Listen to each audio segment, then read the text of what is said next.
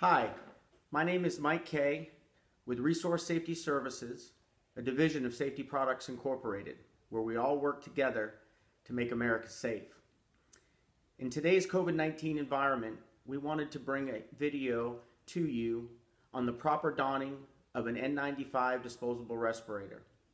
Today, more than ever, we have many people using these respirators for the first time and may not have the proper knowledge on how to wear that respirator and do a proper fit test and donning for it. So today we wanted to bring you that short video in hopes that this will help you wear your respirator so that it can be used appropriately and with the most efficiency possible.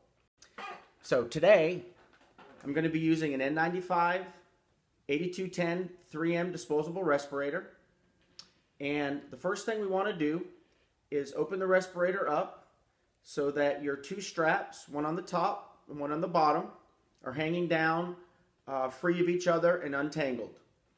One thing I would like to add before we go forward, please make sure that before wearing any respirator, you are clean shaven between the seal of the mask and your face. That doesn't mean you can't have, like I do, a small goatee. It just can't be where the seal of the mask is. Secondly, you want to make sure that you don't have anything on your head, such as a ball cap or hard hat or things you might wear on a regular basis. And then lastly, if women with long hair, it's preferred that you roll it up and put it in a bun if possible before donning an N95 respirator. So the next thing we want to do, and you can wear glasses when you do this, but for my demonstration it's going to be a lot easier for me not to have them on. The first thing we want to do is move it up to our face and take the top strap and move it to the crown of our head. Adjust it as needed. You do not want these to ride too high up on your nose.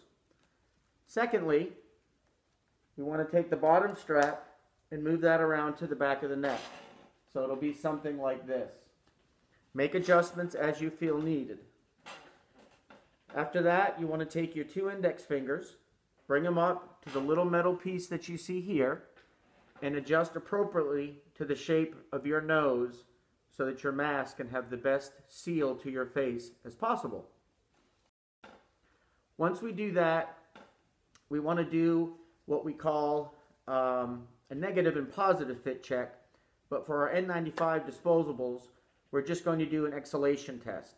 And what that's going to do is it's going to let us know if we potentially have leaks, mostly up around our nose and below our eyes.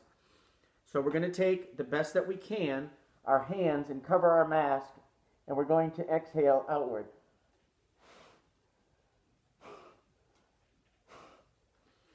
Once you do that, if you feel streams of air easily exiting the mask around your eye canal or in your nose, that means that you need to adjust your mask to achieve a better seal. With disposable masks, it's a little bit trickier because there's only so many things we can do. Sometimes you may need to move the top strap up higher or lower on the crown of your head, but mostly it's going to come down to this little metal piece on your nose and making sure that you have that appropriately fitting to the curvature of your nose. Come back if necessary. Do it again. Once you achieve that fit, you're now utilizing your N95 respirator to the best of its ability. Thank you for joining us on this little video. I hope it was helpful, and please look back to us for more educational videos at www.spisafety.com, and I wish everyone the best in this trying time with COVID-19. Please be safe.